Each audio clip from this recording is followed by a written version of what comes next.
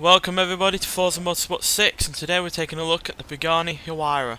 We're going to see how fast it will go. So yeah, this was released back in 2012, but it has a fair bit power than it did originally, because it had 700 horsepower originally, but it has now 1028 horsepower from its 6.2 litre V12, and it weighs 3,106 pounds.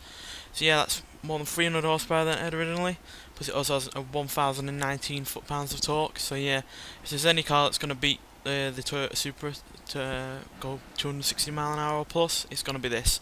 So yeah, let's see if it can break that record.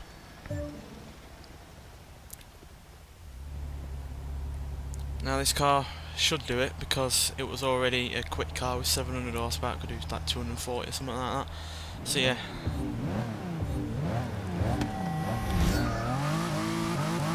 I will be highly surprised if it doesn't break 260. It does handle alright, so it should be able to handle the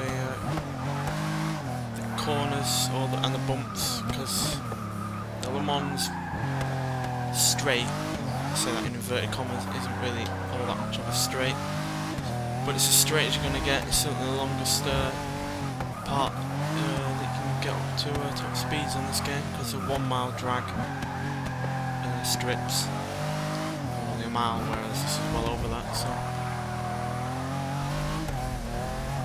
yeah, should be interesting to see what it can do. Not when you screw up at that bit. As you can see, it's struggling with, not going to struggle with acceleration at all. We're already 180. There's 200. And we're barely even started. There's 230, 240. That's 250. See, it's slowing down, but it's still creeping up. 260. There we go, faster than the Supra. And this has even less power than that does. 264, 65. Ah, I didn't realise that corner was coming up. You're looking at the speedo. Yeah, 265 miles an hour. Ooh, that's quick. Considering this has even less power than that Supra, that just shows how good this car is with its gearing and the aerodynamics and everything else.